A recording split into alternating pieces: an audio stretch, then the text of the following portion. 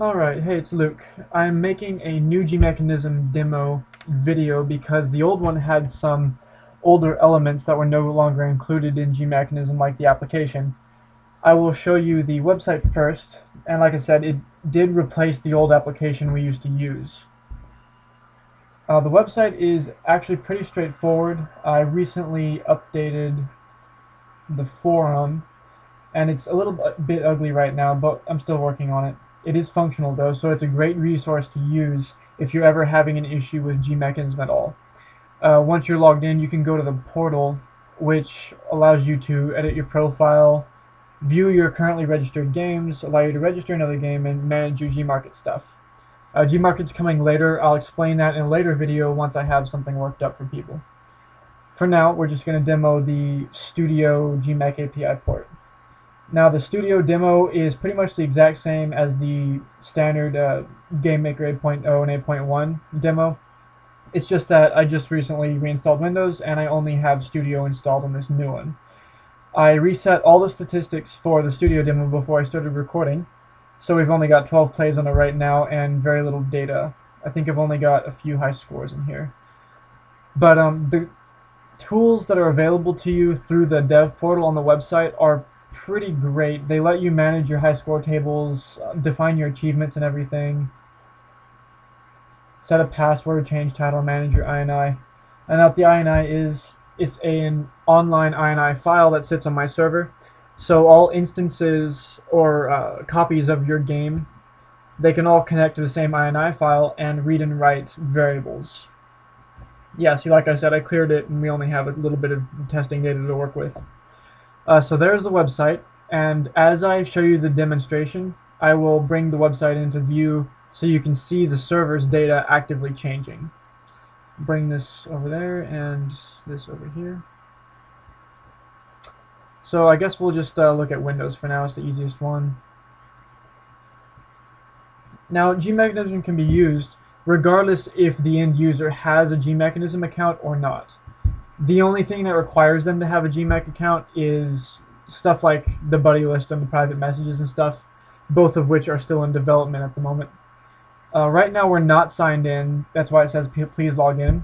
We can get some other information like GMechanism can return a number corresponding to what the port is. So if your game is running in HTML5, it'll tell you that. In our case, it's telling us that we're running in Windows, which is just the standard Windows port.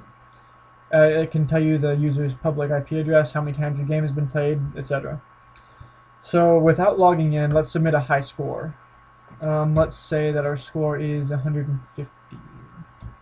Now, since we're not logged in, you can code your game to prompt the user for an example name. So Luke's temporary name. There we go. And then it'll update that and plug it in. Now, this is what's going on the server side. So we can click the high scores table, and then you can see a live update right there. Luke's temporary name 150. You can delete it obviously if somebody hacked it. So let's say this user hacked it and said 40,000. Click the delete button, and it's gone. Now, let's see. Let's test the. First off, let me log in.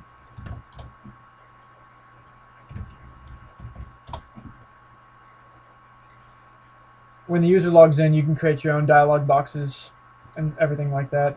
And you can see that the text down here has changed. Let's go to achievements. I think I already gave myself all the achievements. No, I didn't. Okay. So each key 1 through 5 will give you an achievement. In my case, I'll just give myself all 5 of them, whatever. And there's that. So yeah, how that works is with your game manager on the website, you define your achievements using this. Let's say here's a 5th one. Add that in there. The reason why they have IDs is I'll show you in the code. There we go. Achievements. In this case, each achievement is given that ID. So you can mess with that achievement only by using the ID instead of using an actual achievement title. That way, if you figure out that later on you misspelled an achievement, you can just edit it right here, and it'll change in all of your games without you needing to alert all your users to update your game, which makes it easy on you. Let's see, let's go back to the demo. Okay, like I was talking about, the INI files. User profile INI, that is reading and writing to the currently logged in user's INI on the server.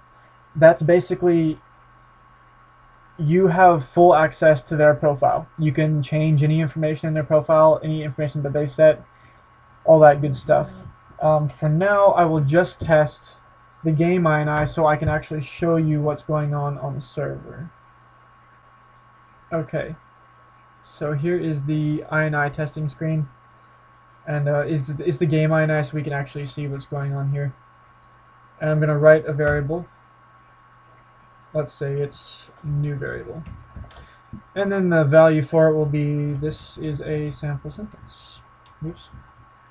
Yeah, if I could type successful, whatever. And then you can see on the server here that the new data has been written. New variable is a sample sentence. You can edit it, delete it, all that good stuff. Let's read from it. New variable. If there is no variable called new variable, it'll just return that.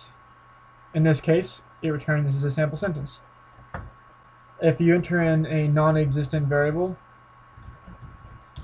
and then your default value is hello chickens, then the default, it'll return hello chickens because there was no variable called that random thing that we entered in. Now, the same thing works with user profile INI, except that's just stored in the user's profile. So if they need to save a game, you can store their health, location, all that good stuff in there. I really can't show you the profile part on the server yet. I'm still working on that feature. But that is a good rundown of the GMechanism API. So if you have any questions, there's always this website. We've got the forum up now, and there's always let me show you the chat box. There's usually someone always in the chat box. And of course, the website and chat box and everything is optimized for mobile devices. Thank you very much.